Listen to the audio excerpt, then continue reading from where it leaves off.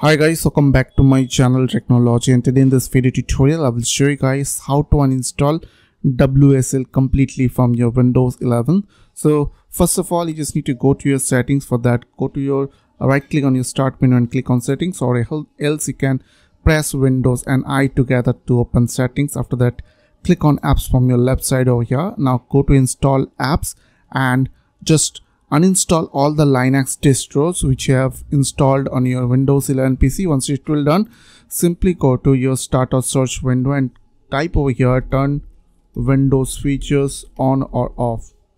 After that, click on these turn Windows features on or off.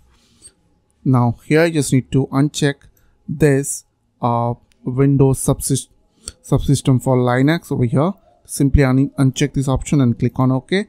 Once it will done, you just need to restart your PC and it will uninstall WSM from your Windows 11 PC or laptop. So you hope this quick tutorial really helped for you, and please don't forget to click on the subscribe button, like button and share button.